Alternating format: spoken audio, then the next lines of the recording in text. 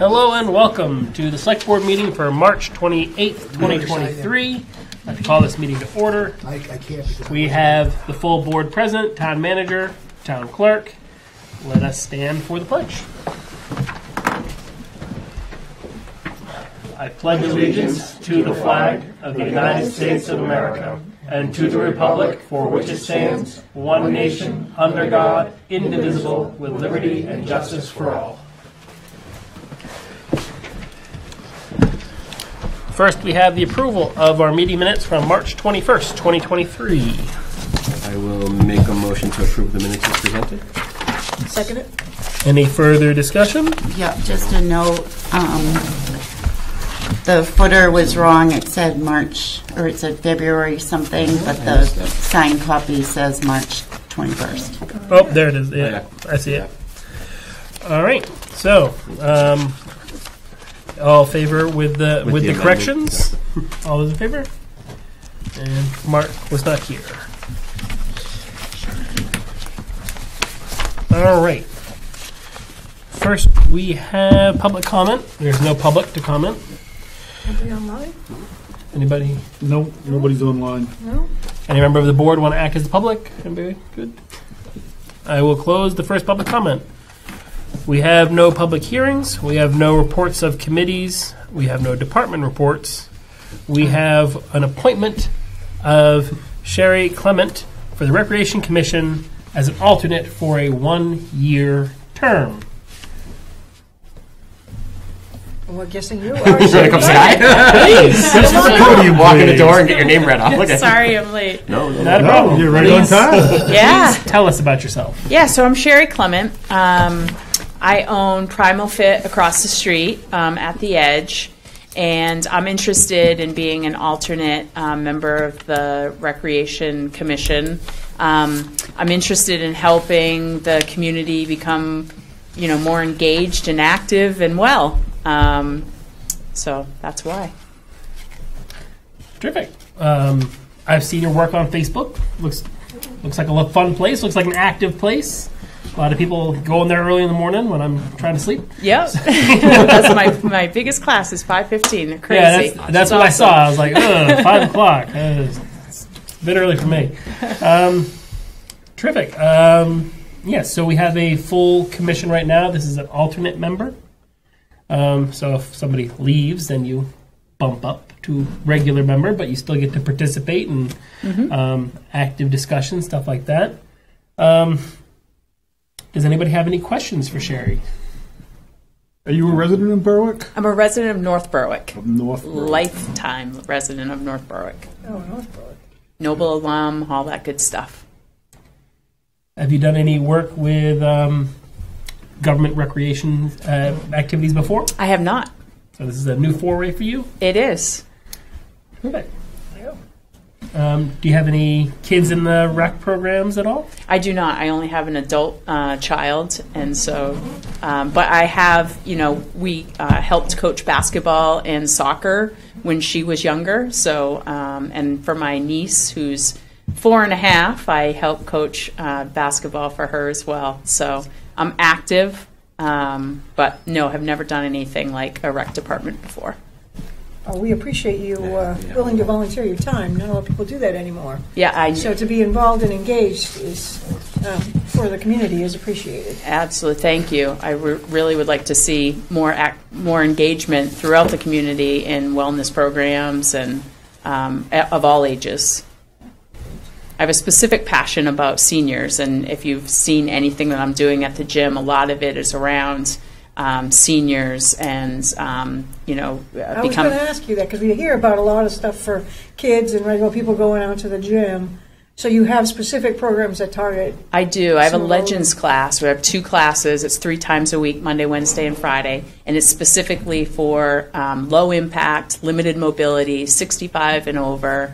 And it's an hour-long class. I had one. I just recently put on a second class because it's so popular.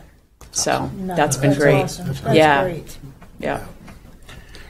No, I think that's something Linda and I talk about a lot up here, but I've Yeah. talked about with Josh is, I think it's easy to assume recreation is just kids' youth sports, and it really ties into everything, and especially with a community that is, yes, it's young and growing, and I have young kids that are in the program, but also on the other side of that, we have many seniors in town. We talk about Berwick for a Lifetime at the library and how that ties into rec, and I right. think that that's just something else that goes right into it. And Yeah. again, thank you for wanting to be a part of it because we Thank do you. need more. If I can add one more thing, the other thing I'd love to see is I've been a caregiver for 10 years for my father, and I think that's another thing that a lot of people in the community are doing. Middle-aged, taking on elderly parents or seniors, or even your spouse as a caregiving role. And I think there's a lot we can do to really help them with their, the social aspect of wellness, emotional aspect of wellness. So those are some of the things that I'm passionate about primarily. I have a question more for the town manager and the clerk. Do we have a policy about residents in commissions and committees? James just looked up the rec commission policy. I know, we had appointed committee. There's different degrees of boards. So in Vision Berwick, we don't have anything like that. I know with select board and planning board, but it's in the bylaws. Right. I don't think there's anything Yeah, in the we're- rec. I'm double checking the rec commission ordinance right now. I don't see anything about residents. No, I don't have a problem with you being I serving. understand. Anybody that wants to volunteer, I'm more than welcome to Yeah, bring them anybody's in. willing hell to with step it. up. But I don't want to just make sure, if it's a policy we have to I change. just wonder if maybe you want to have Josh's opinion on it first. Maybe table it Did until the next Did Josh meeting. recommend her to come? No, he wasn't aware of this. Okay. So it typically would go through the department head. We would get a letter of intent, Yeah. and for some reason that didn't happen. Not your fault Yeah, at all, okay, Sherry. yeah. But maybe we should ask Josh his feelings on a non-resident sitting on the commission. But she's a business in town. I was just going to ask Yes, that be yes. considered. That that's I'm a- and I was going to say, Yeah, especially well, where. Yeah. Well, like I said, I just want to make sure we don't cross any policy. Yeah. Correct. Yeah, this No, is no, not I- a policy. And if we I have a imagine- policy, maybe we should look Change at it. amending it. If there is no policy violation, I can't imagine that Josh is going to have an issue with anyone trying to volunteer to help. But you're right, it should go through him. I'll make a motion that we table this then for now. Yeah, just so that we get clarity, because we don't want to violate anything, and if we have to, we can change it, but Is that a second? that's a second. So please don't read into it other than procedural. I understand. Yeah, yeah. I absolutely Anybody that wants understand. to volunteer, We come on encourage- down. We encourage that, but we can't violate our own policy, so let's just get clarity on And it. I think otherwise, unless we have further questions, you wouldn't have to come back to answer any. Okay. We can make a vote as soon as we just have clarity on the rules. Okay, excellent. You're all welcome those to in come back favor of, anytime you'd like, but you Yeah. don't necessarily, we just need to get Yeah, an we don't yes need or we no. don't need to do another question and answer. I think it'd be great to have you. All in favor of tabling this until we get clarity? All right.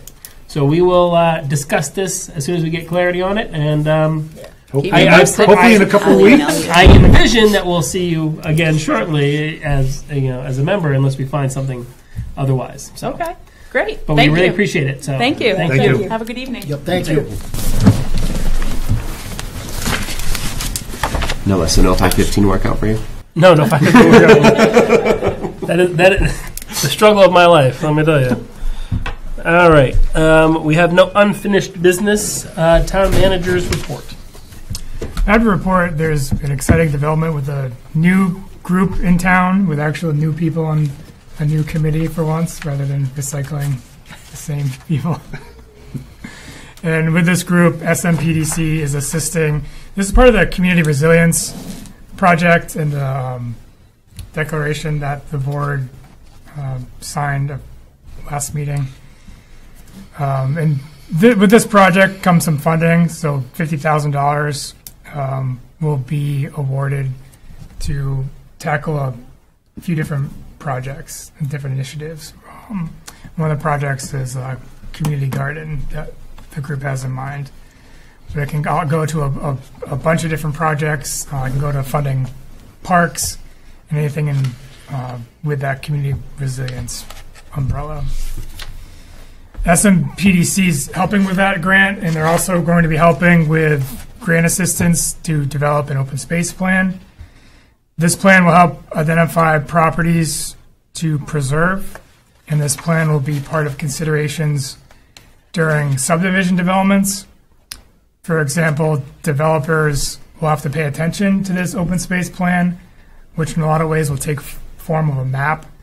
So as they develop lots, this will help us to preserve strategic pieces of property, high-value natural resources, plants, species, wetlands, and large blocks of land that are contiguous. And there's a theme here. There's a cleanup day that's being planned to kick off on Earth Day and will extend for a week. Met with Envision Berwick and the Rec Department and a local business and another volunteer to organize this. So there will be a competition and prizes and the events coming together. So it seems like it'll be a fun, productive event. That's all I have for this evening. Terrific. Any questions for the town manager? Nope. The Berwick Cleanup Day has been a very good success. It's a very good project for us the past couple of years. My wife is always excited to try to go outside and collect garbage. And we always see people out there participating, and we hope to see more participation. I mean, whether it's just cleaning up your neighborhood, cleaning up the road that you live on, or making it a competition to win prizes and really going all out. So it's a great program. We have no select board communications. Approval of the accounts payable and payroll warrants.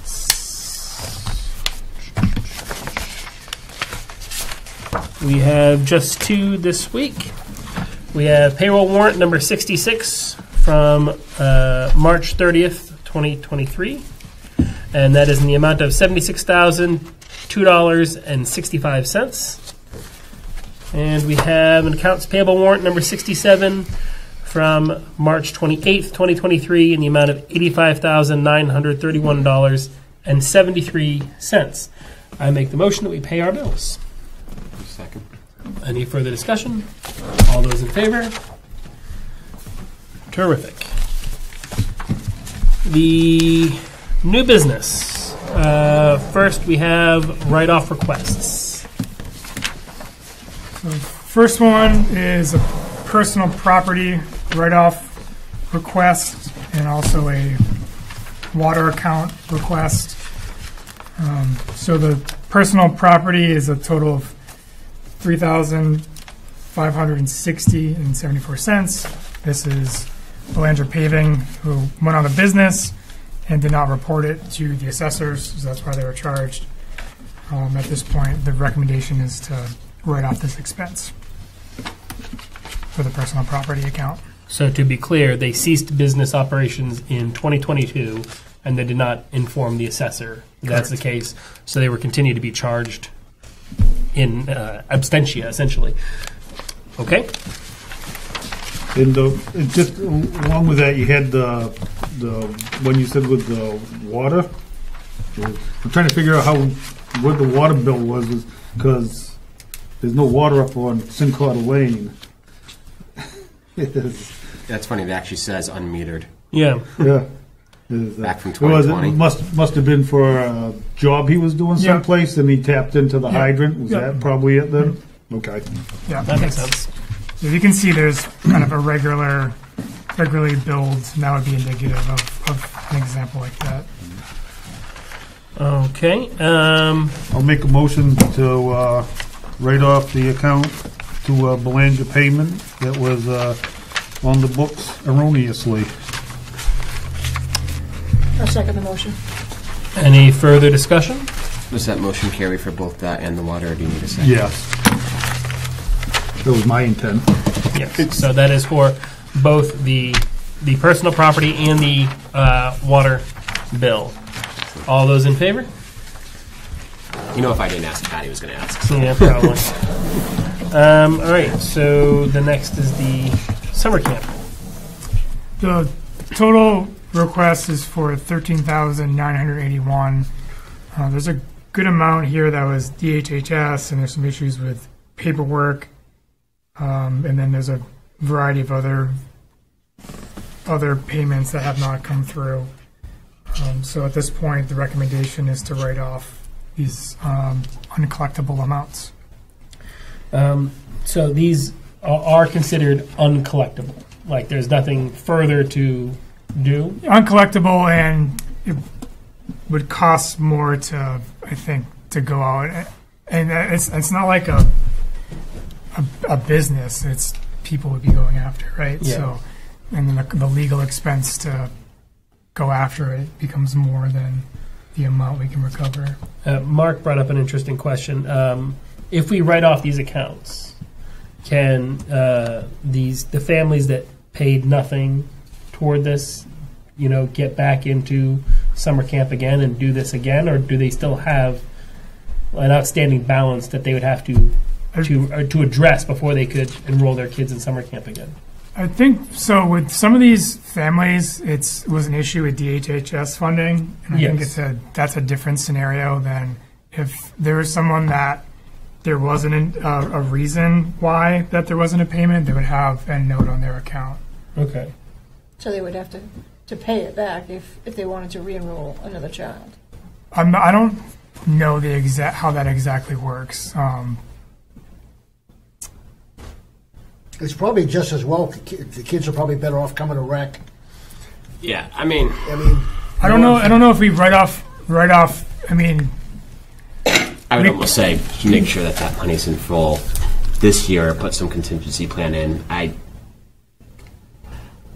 Right, we talk about building the community and building rec, and part of me, as much as yes, it's money owed, don't want to penalize the kids at this point. No, you don't. No one penalize the kids, but the parents' actions have to would be, have some. I'll keep doing this every year. Correct, And I think also, there's we something. hire people for summer camp. We expend money to send kids to do stuff. We buy a lot of supplies specifically for summer camp.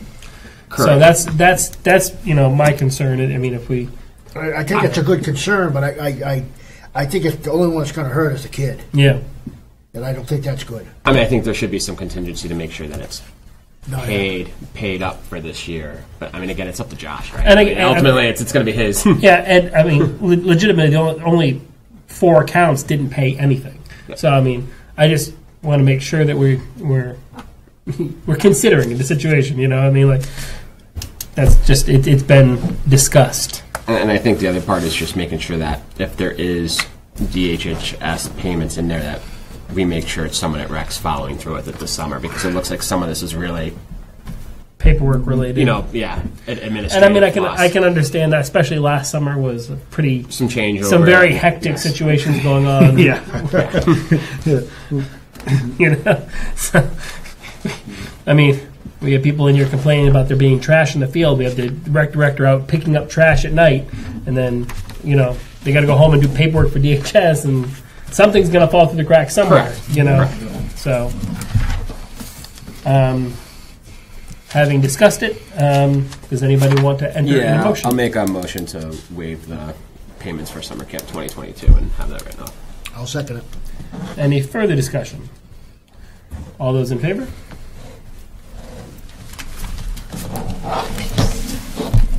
All right. The next is the approval of the Teamsters Union fire contract. As you remember, the Teamsters Fire Unit was split off from the General Unit, and the General Unit was approved in December. And there is no real hang-up or disagreement with this contract to get to this point. We had a general consensus in January. It just took some time to get the contract formatted and just for the union, the mediator, and our legal to review it and correct any typos or omissions. And then get them to vote on it. Yep. You got a copy of an email. Any questions about the fire union contract? I'll make a motion that we approve the Teamsters Fire Union contract as presented to us. I'll second it. Any further discussion? All those in favor? All right. We have certified ratio declarations on here. I've been told that the current version might have some typos that need to be corrected before we can approve it. And the assessor will be here next meeting to present it. So at this time, I've moved that we table that discussion until the next meeting. All right, second it. All those in favor? But, so, our ratio, our mill rate's not gonna include the school yet, right? This is different than the mill rate. That's the current mill rate. 1822, with the school? Yeah. Okay. All right. We have no quitclaim deeds, no abatements, no public for a second comment, no executive session. Is there any other business, non-agenda items? Make a motion to adjourn. I would like to say really quick before we do that, just as a reminder, there's an election in June.